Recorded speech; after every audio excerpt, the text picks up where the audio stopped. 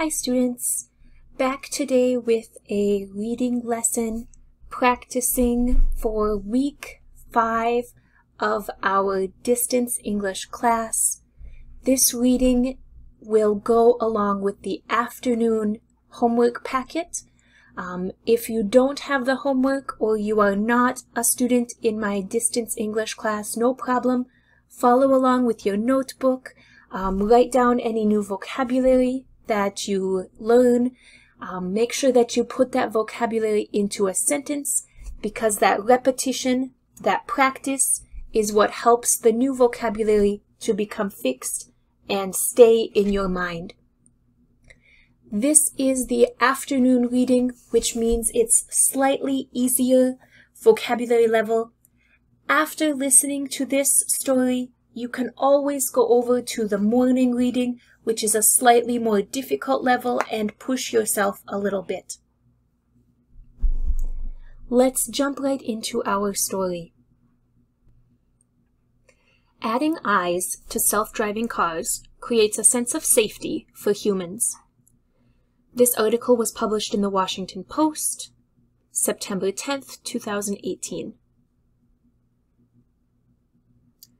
Companies are trying to build self-driving cars that do not need human drivers. Building a self-driving car is very difficult. It involves lots of new technology.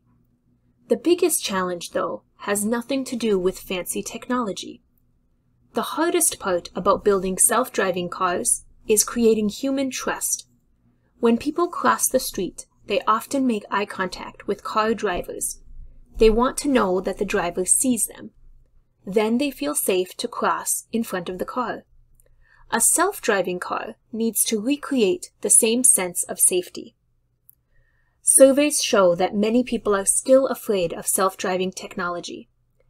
In response, car companies like Jaguar Land Rover have hired scientists who are experts in human behavior. These experts are studying how vehicle behavior affects human confidence in new technology, according to the company. The scientists' solution is fake eyes. The eyes are large and cartoonish, like the plastic goggly eyes used in art projects. Recording trust levels. The eyes have been fitted to self-driving vehicles known as intelligent pods. The eyes seek out people walking nearby before looking directly at them. The look tells people that the pod sees them. Then the person knows the vehicle plans to remain still so they can pass. The engineers recorded the human subject's trust level before and after they interacted with the pods. They wanted to see if people had enough confidence in the vehicles. So far, more than 500 people have interacted with the expressive pods. However, the company has not released details about the study. It's second nature to glance at the driver of the approaching vehicle before stepping into the road, Pete Bennett said. Bennett helps develop new transportation technologies at Jaguar Land Rover. Understanding how this translates in tomorrow's more automated world is important. Other workplaces have applied eyes to robots as well. Baxter is a robot that builds things like cars. It has a tablet-like face with eyes. The eyes change to send messages to humans.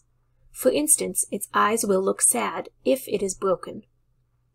People are also afraid of riding in self-driving cars. The American Automobile Association, or AAA, studies roads and accidents. It asked people how they felt about riding in driverless vehicles.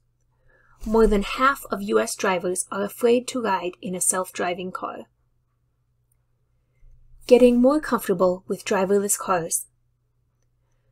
Male drivers and young adults trust the new technology the most. Only half of them said they were afraid to ride in a fully self-driving car, according to AAA. The group wants car makers to teach people about self-driving transportation. Human mistakes actually cause almost all car crashes. However, many drivers still consider their driving skills better than average. They are nervous about handing control over to a machine. The number of people who are afraid to ride in a self-driving car is decreasing, though. Americans are starting to feel more comfortable with the idea of self-driving vehicles, said Greg Brannon. He oversees all research and automotive testing for AAA. Compared to just a year ago, AAA found that 20 million more U.S. drivers would trust a self-driving vehicle to take them for a ride. Other companies are also exploring how to send messages from self-driving vehicles to pedestrians. Self-driving cars have limits. Drive.ai is a new company based in California. It started a test program with driverless cars in the Dallas-Fort Worth, Texas area. The company's driverless orange vans take people around an office park where about 10,000 people work, eat, and shop.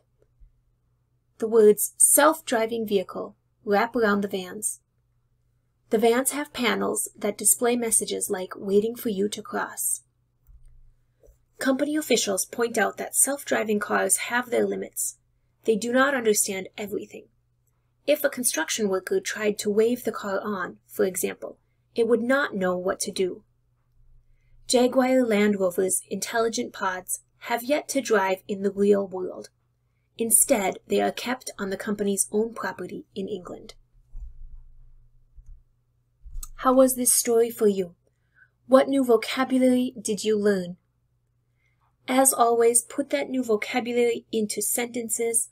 Post those sentences in the comments below the video to let me know what you are thinking. Until next time, students, bye!